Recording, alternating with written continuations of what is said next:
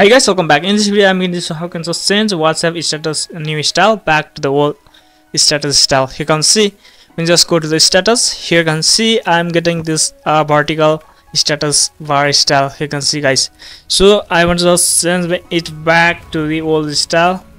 So here you need to just go to the channel which I have previously followed in WhatsApp. Now here you need to unfollow it one by one, and after unfollowing all that channels that you have previously followed in the WhatsApp, then you will get the old style back in your WhatsApp. So let me just unfollow all this channel first.